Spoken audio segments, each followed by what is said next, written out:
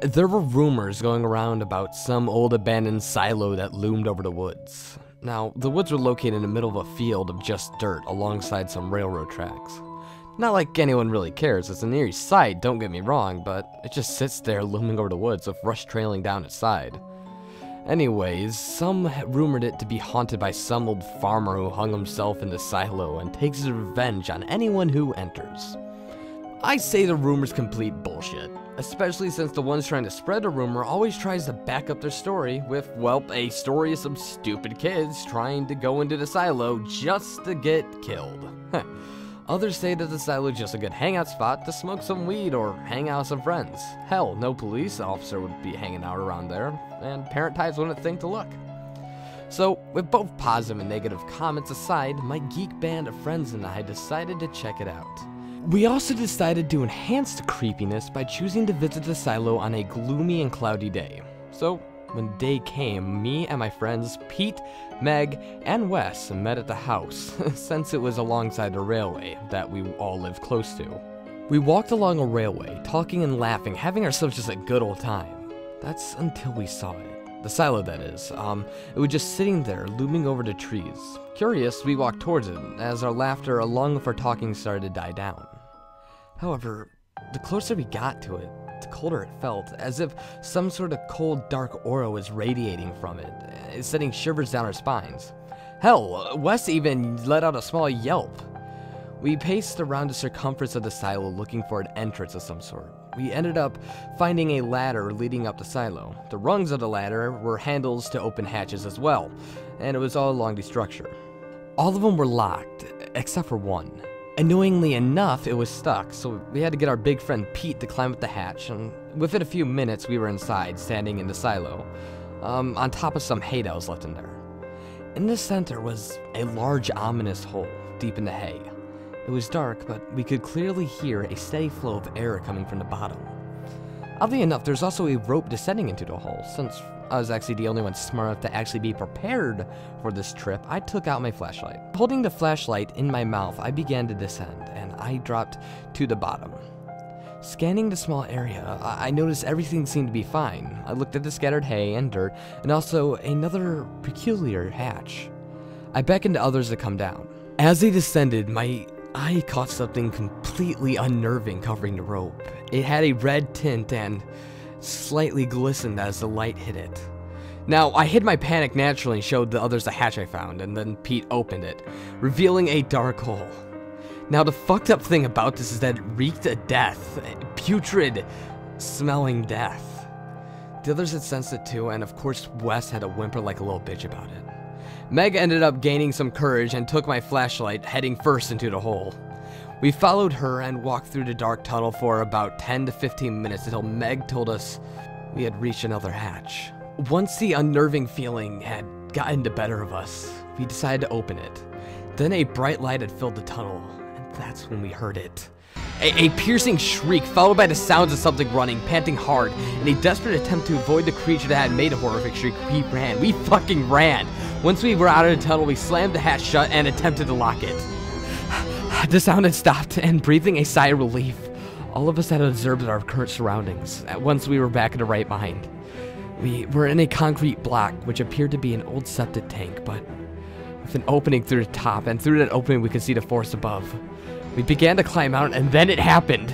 Again, we heard the damn sound. Again. Wes was even out of the hole yet. Poor fucking Wes. See, the creature slammed right through the hatch, and a sharp claw reached right through him and punctured his back, pulling him back into the tunnel.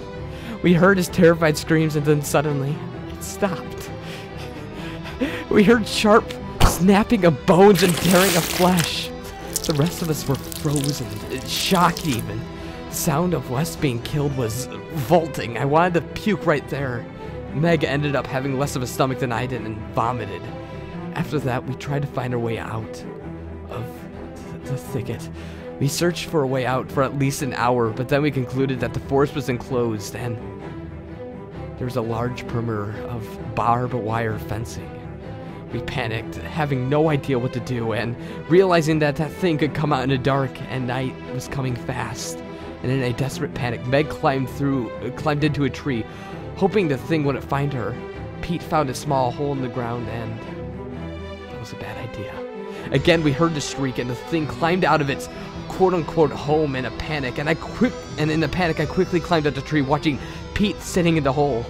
I also, to my regret, had to get a better look at the creature we were facing. It was the most grotesque thing I've ever seen. Its face was mask-like, and its pale white appearance contrasted with its dark skin.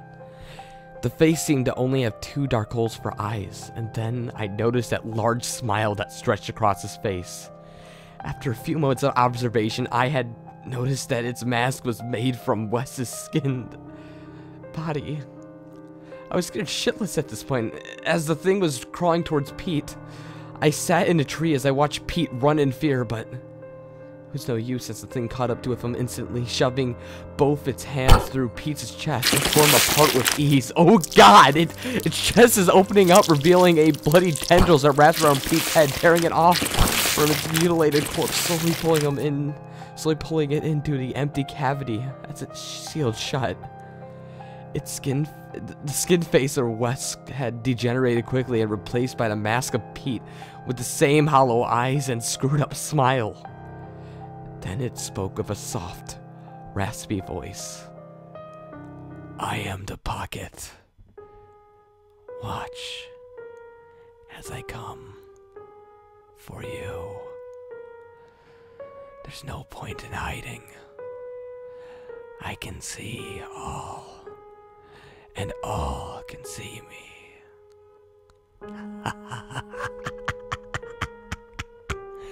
It proceeded to crawl back into its dwelling as it spoke.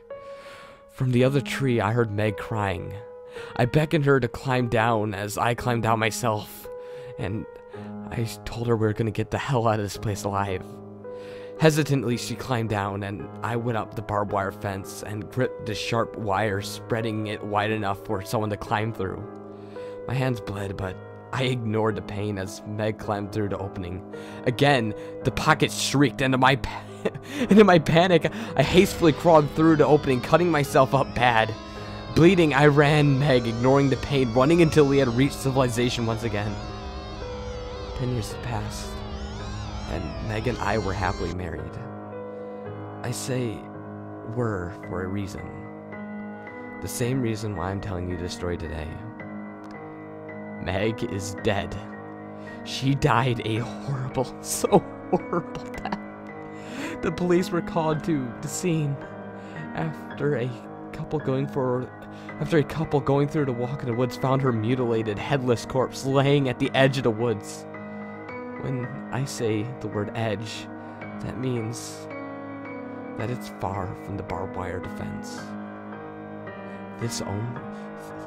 This only can mean that the pocket is free from its prison.